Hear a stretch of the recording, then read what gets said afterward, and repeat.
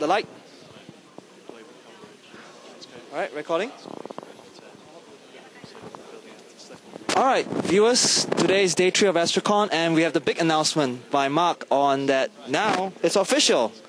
Skype and Asterisk. So now you can get Skype to the Asterisk through a channel driver. So here we are with Mark and Will from Digim and Will from Skype. So Mark, what do you think?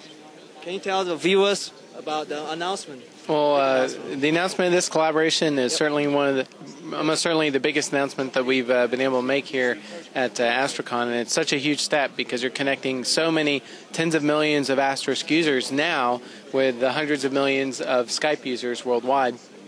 And even though at some level it's just another channel driver, the reality is that it's going to make it so much easier for people to be able to get calls into and out of Asterisk, and to be able to hook up remote agents and all kinds of other stuff with the same reliability that people have come to expect from both Asterisk and from Skype. It's very exciting. So Will, I'm very excited personally because our company Voiceroute, we do an open source based GUI, and we want to add support for now Asterisk and Skype together. So maybe you can tell us who initiated this. Well, like Mark said in his keynote, already back in 2005, Mark really was interested in Skype. So this discussions have been going on for quite some time, and finally we're able to announce this collaboration. Sounds good. So if I'm a Asterisk user or Skype user for the enterprise, how do I get access to this? How do I sign up? Who do I go? You can sign up for the beta if you go to astricon.net/Skype. We have a limited beta that we're going to be doing initially. So people can sign up there, and then some of those people will get to participate in the beta program. So how much does this cost? What's the licensing? What's the pricing? Can you review any of that? Well, pricing is yet to be determined and announced.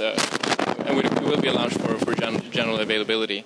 Right now, what we're trying to do is just to get the feedback from the beta program and the developers and the community to make this a great product.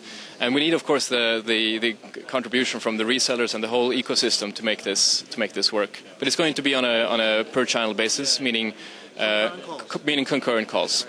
You can actually be logged in with, let's say, 100 users, but you only need to buy 10 licenses for 10 concurrent calls, for example.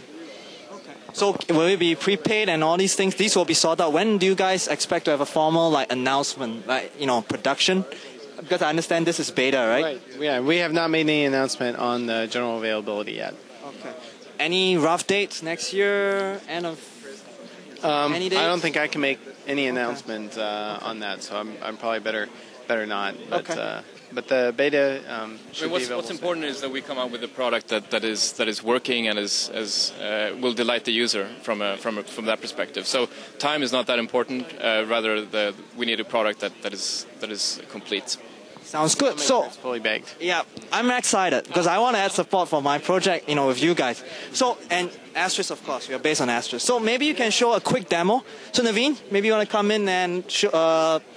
So what do we have here? Well, right now what we've got is a Skype client. Mark? Where's David? We need David to log in. Okay. We need it's going into sleep mode.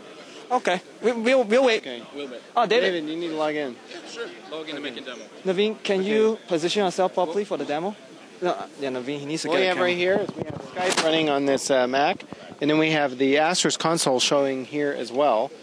So David can go ahead and dial the phone from within Skype. Call into Asterisk. Okay. Cool. And then we can dial a DTMF digit. And now we're ringing. Oh, it's going to ring the Can you guys phone. see the phone? Naveen, And there we can you see are. the phone? There's the audio coming out of the speaker down there and up here. So there it is. Okay. So now it's official. We have a Skype call from Asterisk to Skype and back.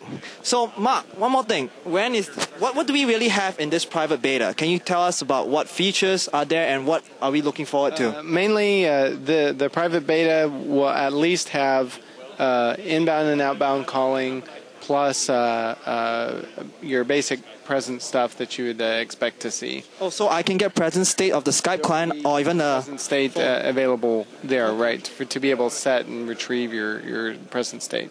So everybody always says, how about IM and video? When are we, having that? Don't have dates for that necessarily. So It's coming. But yeah, we plan to support both of them eventually. Probably IM before video.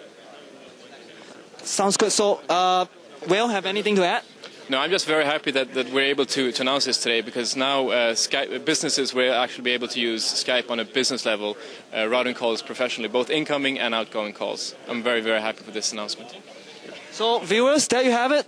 Big announcement. It's been official Skype and Asterisk. So, thank you, guys. Thank you very much. Thank you, Will. Thank you.